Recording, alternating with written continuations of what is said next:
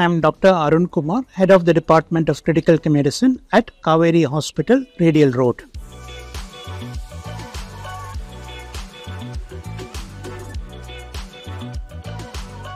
Today, I will talk about what a mechanical ventilator is. A mechanical ventilator is a machine that helps you breathe. In other words, it takes in air and brings out air from your lung. It is used in patients who have difficulty in breathing. In medical terms, it means that a patient who has a difficulty in getting oxygen into the blood or removing carbon dioxide from the blood, in those patients, we use a mechanical ventilator, and this machine helps the patients breathe by increasing oxygen in the blood or by removing carbon dioxide from the blood. Now, in most cases, this is used in patients who have pneumonia or other difficulties or problems with the lung. There are numerous myths that is associated with a mechanical ventilator. People feel that mechanical ventilator is put in patients who are dying. Absolutely not. Majority of patients who are on a mechanical ventilator come off the mechanical ventilator